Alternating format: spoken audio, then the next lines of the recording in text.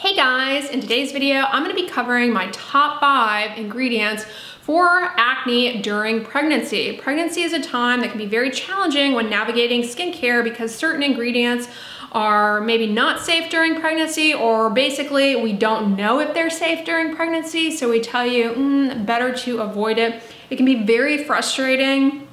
And pregnancy is a time where people's acne often flares, or maybe they even are experiencing acne for the first time. It can be incredibly distressing. There are some products over-the-counter, ingredients over-the-counter that can help you out.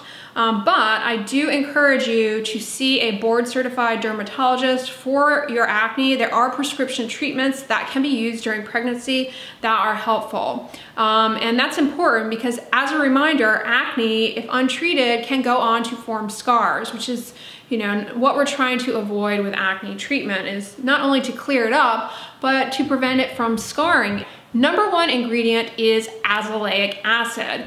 Azelaic acid is a compound that is more than safe during pregnancy. It has bacteriostatic effects, so it can help reduce the burden of Cutibacterium acne that contributes to acne.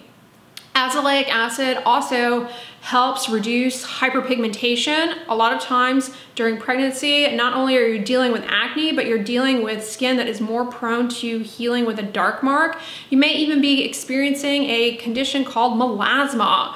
Azelaic acid can help both the acne as well as these issues of hyperpigmentation. It's something we prescribe for diseases of hyperpigmentation, and it's safe to use during pregnancy. Azelaic acid also helps reduce redness in the skin. There's another condition in the skin called perioral dermatitis. It looks an awful lot like acne, and it may be something that you're dealing with during pregnancy and you're not quite sure if you're dealing with that or acne. Good news about azelaic acid, it will benefit both conditions, both acne and perioral dermatitis. Another condition, rosacea, can look like acne and may get worse during pregnancy. Good news, azelaic acid is used to treat rosacea as well. So it's a wonderful ingredient, it's anti-inflammatory, and it's generally pretty well tolerated. It can be a little bit drying, but otherwise not too bad. It can be used twice a day. Now, it is an ingredient that is best gotten by a prescription only, at least here in the States, because we can prescribe azelaic acid in much higher concentrations than what is sold over the counter. But if you can't get in to see a dermatologist to get a prescription right away, there are some over-the-counter azelaic acid options. Specifically, the Ordinary's azelaic acid suspension is a great option for people coping with acne during pregnancy. It is a much lower percentage than what you would get in a prescription, but it is an option that can help with not only the acne, but in just helping reduce that inflammation in the skin that will lend itself to hyperpigmentation and redness. All right, ingredient number 2 is actually a family of ingredients that are safe during pregnancy, and that is alpha hydroxy acids. These include glycolic, lactic, and mandelic.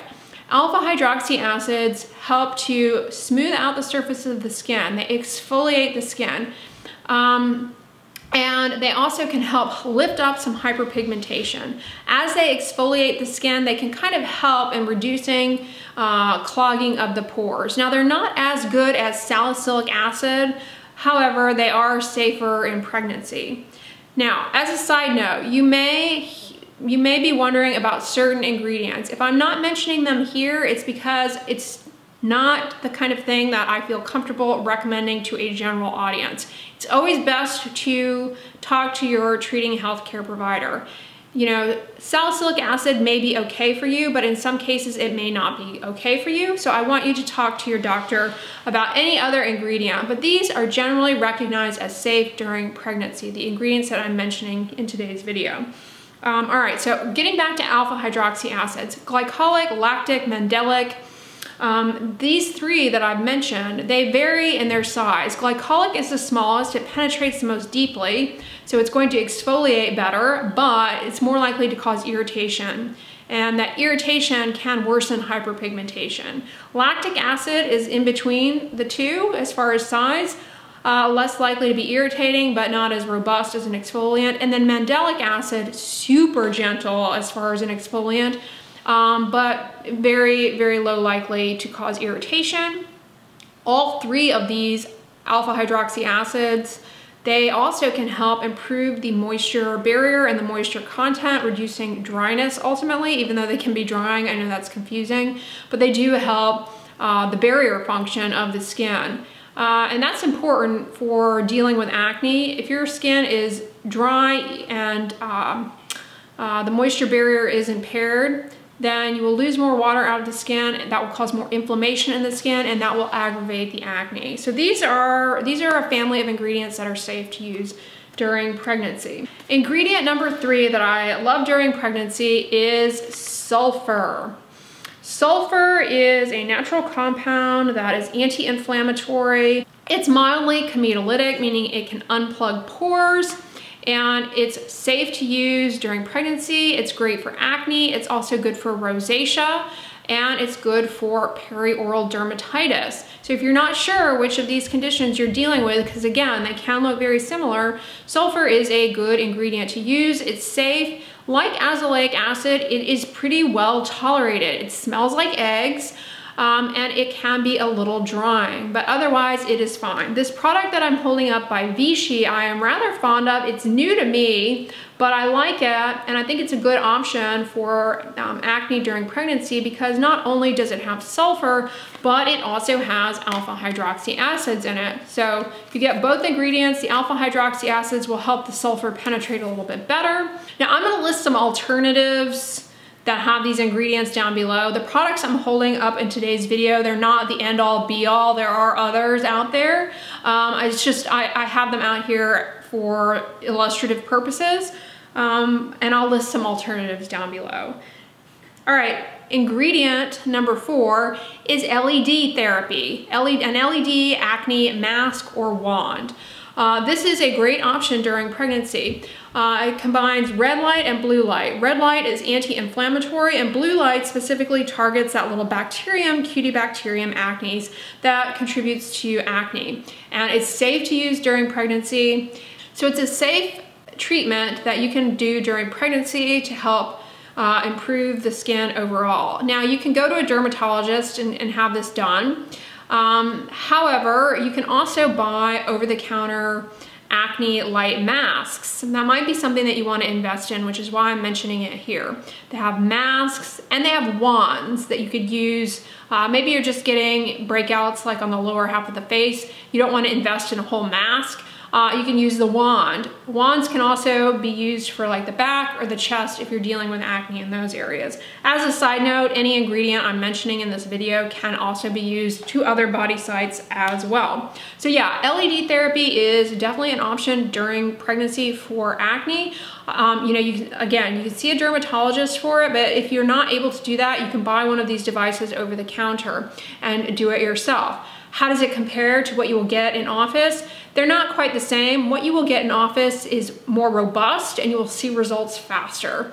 But you can get some good control with at-home devices for sure. They are safe and they are an effective option. So I do recommend that for people dealing with acne during pregnancy. Last but certainly not least, from me, you probably already know at this point, and it is sunscreen. Sunscreen is so important for treating acne because ultraviolet radiation actually contributes to a lot of inflammation in the skin that drives acne further. Ultraviolet radiation also slows healing down, and it contributes to hyperpigmentation, which you're already trying to navigate because of pregnancy hormones, but then to have sun on board, I mean, it's really problematic. Sunscreen is safe in pregnancy. There's not a specific sunscreen that you need to find. The sunscreen you need to find is the one that you like and you will wear. Yeah, that is it. It doesn't matter if it's chemical, it doesn't matter if it's mineral, they are safe. Sunscreens are safe. I don't care what the environmental not working group wants you to think. Sunscreens are safe. They're not going to disrupt the endocrine system of your child. Do not buy into the fear mongering around sunscreens. They protect the skin from damaging rays that not only cause these issues of acne flaring, but can set you up for a skin cancer risk. And, you know, if you're going to be having a child, go ahead and start getting in the habit of wearing sunscreen. That way when they're born, they see you putting on sunscreen and they learn to do it themselves. And then you keep the habit going down generations. So definitely want to be protecting your skin from the sun for sure when it comes to addressing acne during pregnancy or any time in your life. All right, those are my top 5 ingredients for acne and pregnancy that you can buy in the store. But again, I encourage you to see a board certified dermatologist if you're coping with acne during pregnancy, because again, there are medications that can be prescribed, stronger forms of azelaic acid, in-office LED that's more potent, that you might be a candidate for. So definitely, I would always encourage you to see a board certified dermatologist, but these things that you can buy over the counter certainly can help. They can help quite a bit. The extent to which they will help will depend on the severity of your acne and how consistent you are with using them. Some acne is just, these things are not going to touch, in which case you definitely want to see a board certified dermatologist for your acne. It can be a very challenging area to navigate. You don't want to do it yourself. All right, guys, I hope you enjoyed this video. I hope it was useful. If so, give it a thumbs up, share it with your friends, and as always, don't forget, sunscreen and subscribe. I'll talk to you guys tomorrow. Bye.